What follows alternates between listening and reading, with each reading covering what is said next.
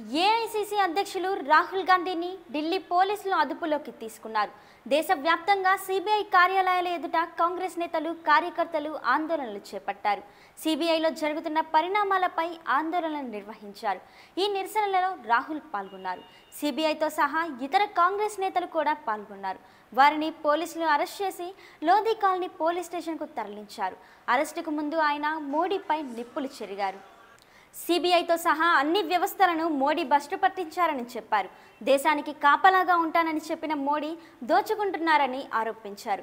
ఢిల్లీ కార్యాలయం వద్ద ఆందోళనకారులను చెదరగొట్టేందుకు పోలీసులు వాటర్ కెనాల్లను కూడా ఉపయోగించారు.